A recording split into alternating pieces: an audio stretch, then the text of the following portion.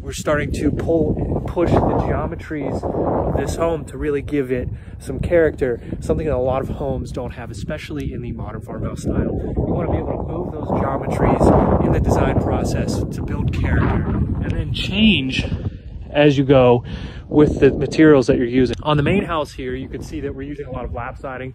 We have some shake siding up there, but as we move over here, we're trying to tell a story of this house as a design. This element here is recessed. We use the stone facade there, and then we pull the geometry back out to create the garage to make it look like it was an addition at some point.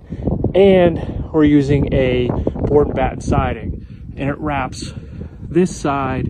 One thing that they failed to do was make sure that that wrapped the back side, because we also played with the geometries on the back end of this building too.